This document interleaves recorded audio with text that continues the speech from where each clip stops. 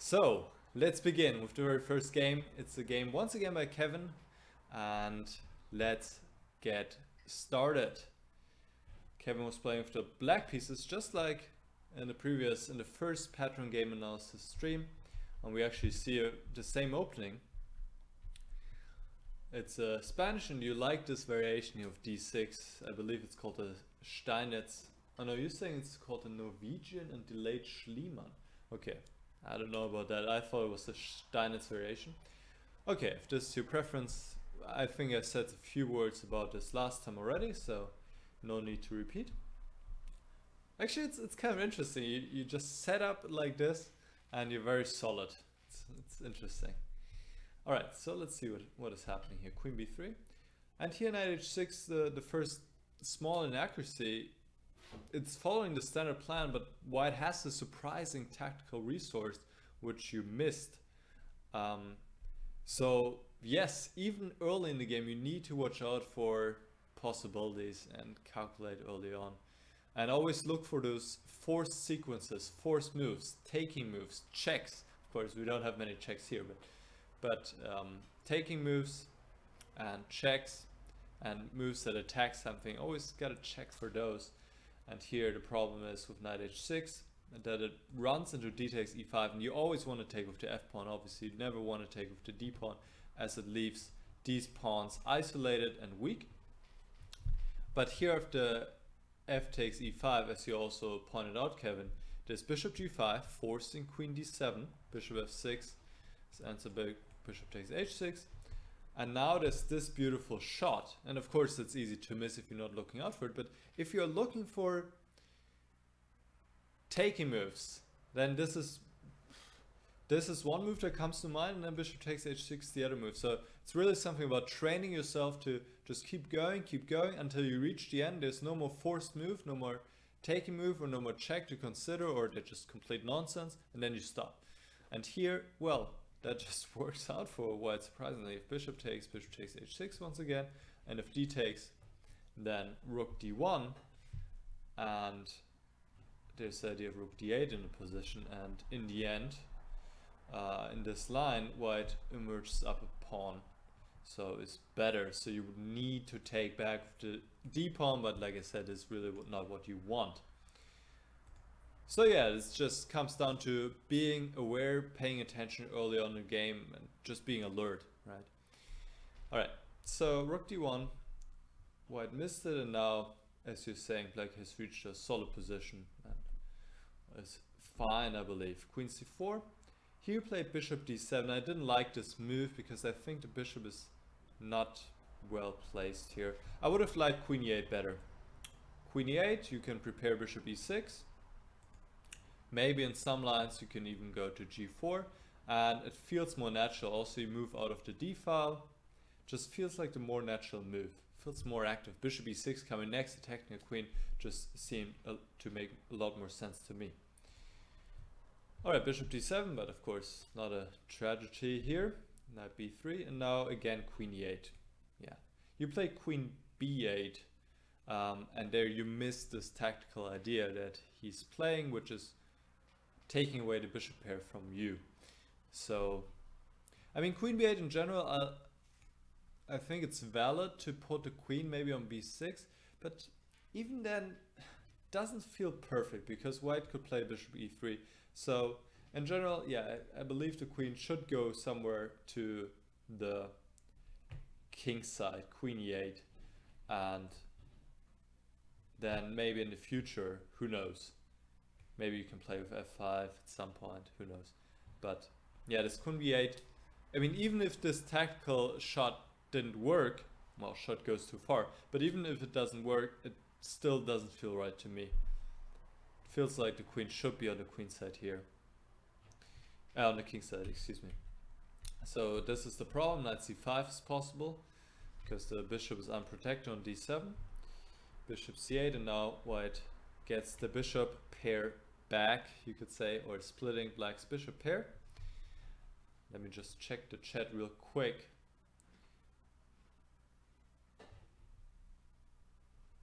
Ah, Kevin says the opening, that's what Fritz called it. Okay, I understand. Yeah, I think it's called a Stein's variation. Fritz is just talking nonsense. Okay, let's keep going here. B3, knight d8, this is all fine. It's nice regrouping here, and of course you're fine here as black. It is about equal, I would say. Knight e6, knight is perfectly placed here, and white is doing a good job exchanging this knight right away.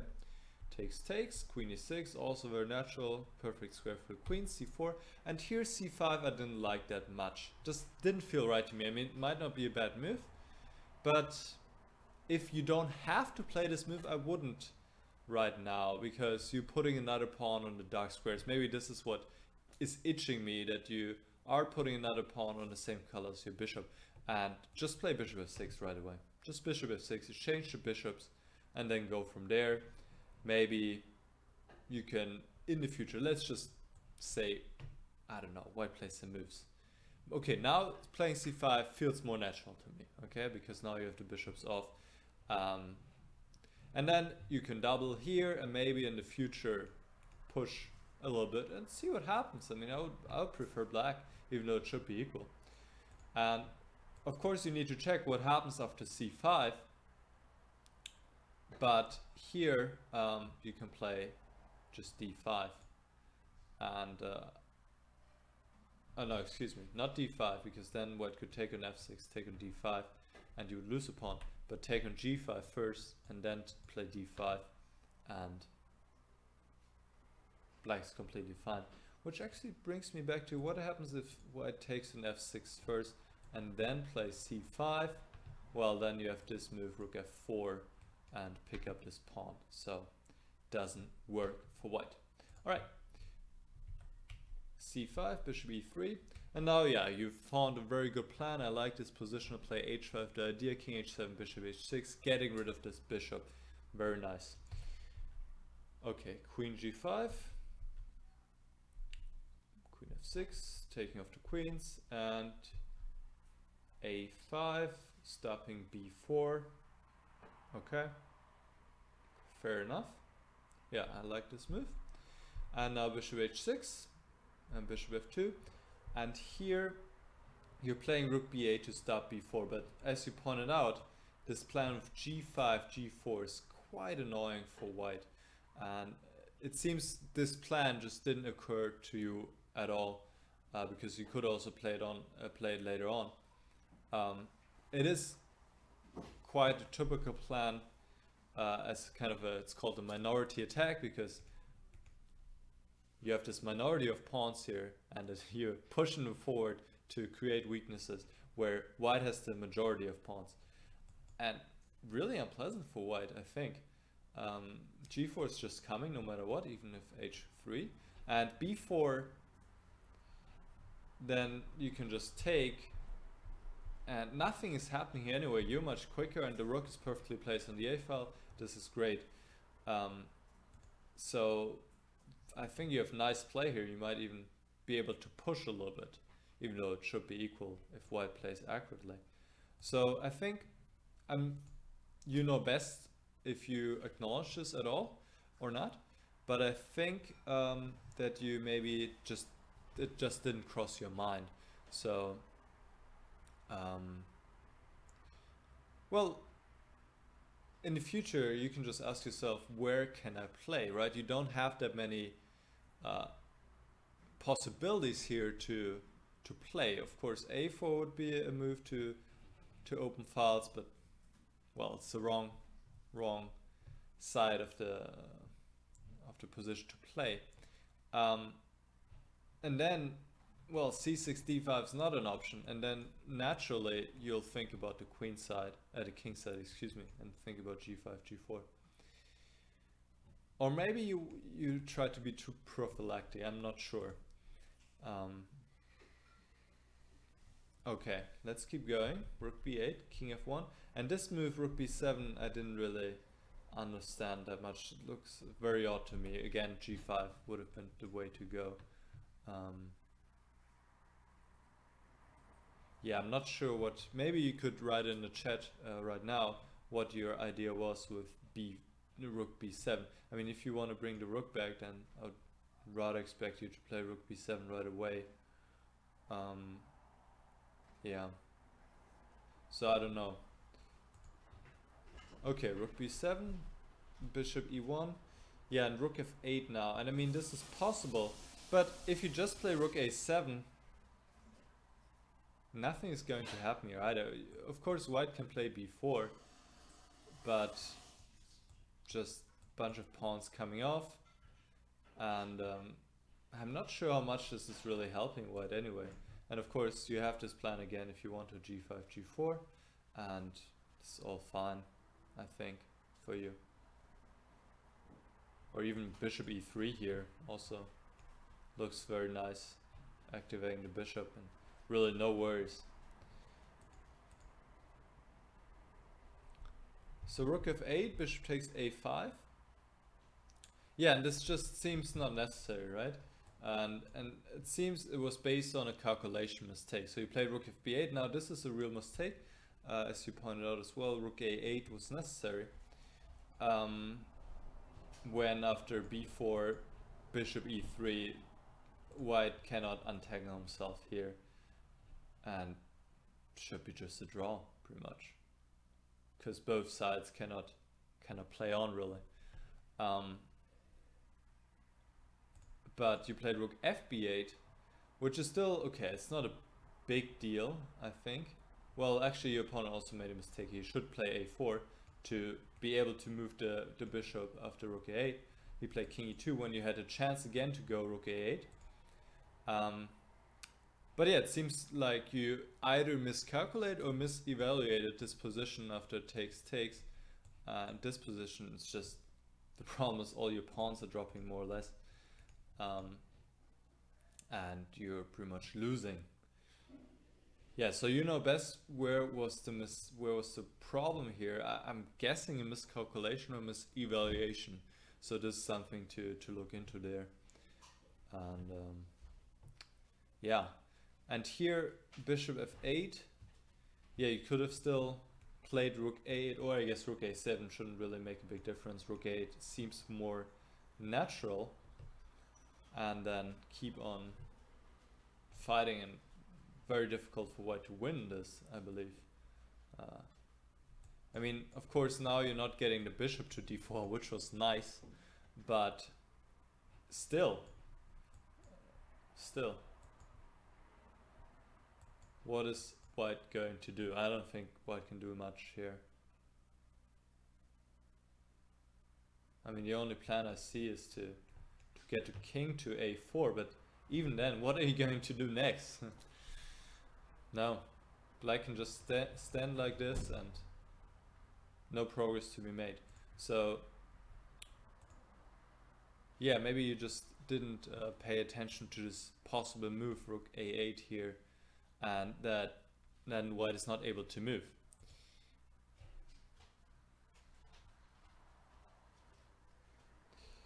Okay, I'm reading your comments now. I fought for long on c5 because I thought I could force the trade of the bishops.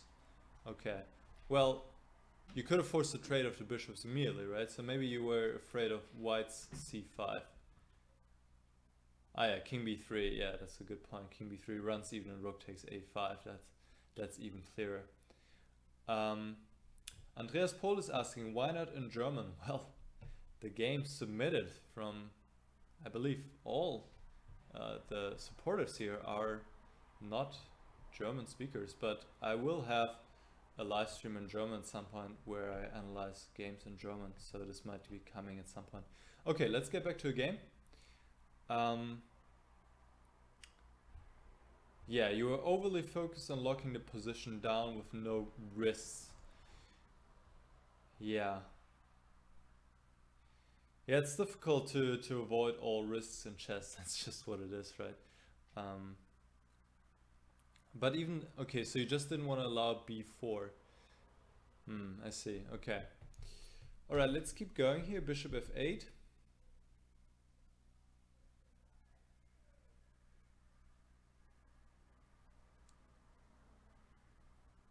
Okay, now a4.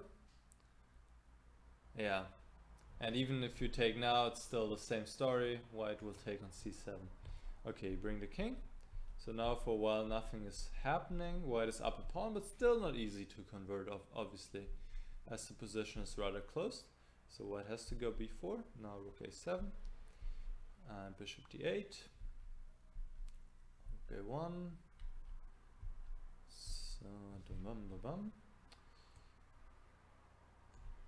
Alright, c takes b4, bishop takes, and now, I mean now, why not just stand still again and just wait and see what happens, right? Just play rook a6. Okay, I mean bishop b6 doesn't hurt. It's all fine, I think.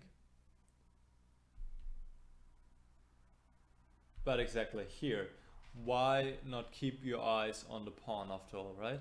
I mean, now you have all three pieces attacking the pawn, and white has all three pieces defending the pawn. So this seems more natural, even though you're saying c5 is possible here. Okay, that could be. I don't. Okay, that would need to be checked. But then,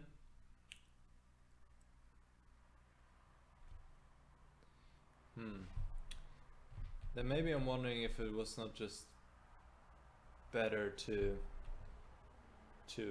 not play this bishop b6 at all. Just play rook a6 and maybe even play c5, lock it down like this, and then bring the king over.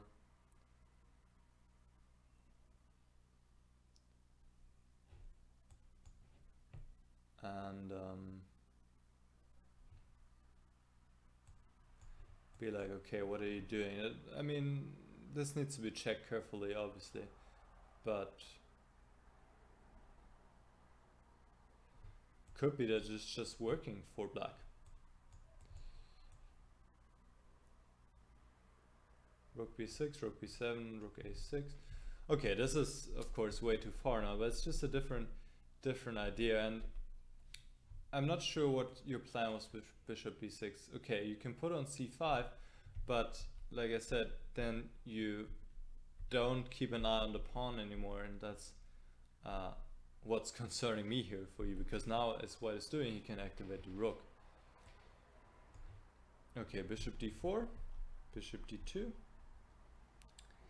and now you're saying bishop b6, you missed this move. You could have come back to this idea, right? You missed this move because of calculation, or because you thought white could take and then play bishop a5, which is a tricky move. Yeah, it's actually pretty cool, ideas of rook b2. Then the rook is running out of squares. But you can play king d7 here with the threat king c8, and if now b7, then rook b2, and suddenly black is winning, as you pointed out here in the comments. Yeah, so this is clearly just a calculation problem here. I'm not sure if you were in time trouble or anything like that. Could also play into it. But yeah, definitely bishop b6 would be the way to go to attack this pawn again on a5. So you played rook 6 a7, rook a3, and bishop c5, rook a b3. And you're saying here with the rooks getting in the position where b7 or b8, both players low on time, white did manage to win, so you didn't include the rest of the game. But I think here might be another point. I don't know what you played here, but maybe go rook takes a5 after all and see how white is going to win this. I don't think it's going to be easy for him, honestly, as the bishop is very well placed. Your king is safe for now. His king doesn't have any safe spots, so you can always bother him with the rooks. Of course, you don't exchange rooks, and still, of course, technical difficulties. Not a clean or not an easy win for white here in any way. So I don't know what you played, but this is maybe a very good practical chance here to try. All right, thanks for submitting the game. I think there were no grave mistakes really. It was just more like a gradual thing. in the end game, where first you miss this opportunity to play on the king side with g5, g4, and then you miscalculate, and then for some reason, yeah, you missed this idea of rook a8 and that you just can't move. So I think it comes down to looking at all the options, for one with g5 and also for the other with rook a8, and that's something really we all need to work on as candidate moves. And we talked about this a little bit the last time as well. What I recommend there is to solve studies, because they really force you to look for unusual moves or to look for all moves in the position, and that's a great way to train that. Apart from that, yeah, I mean, minor things, like I said in the opening, minor things I found a little bit odd. Bishop d7, queen b8 just feels a little bit wrong to me. Of course, not a big deal, but that's just what I noticed. All right, let me check the chat. What else you said? Oh, time travel didn't record. It didn't record. Okay.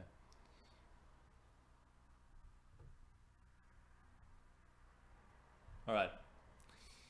Yeah, so let's move on to the next game.